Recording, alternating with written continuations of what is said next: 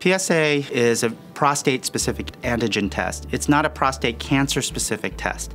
And what that means is that there are false positives from an enlarged prostate, which is very common as men get older, and also from infection or inflammation of the prostate. Riding a bicycle vigorously, or getting a prostate exam, or having sexual intercourse have all been shown to elevate PSA slightly. So these are things that, if you didn't know that, you might assume that an elevated PSA test might be automatically associated with cancer, and it's just not. And that's why we spend a lot of energy kind of following up on sometimes incorrect numbers with PSA, and that's what makes it an imperfect test.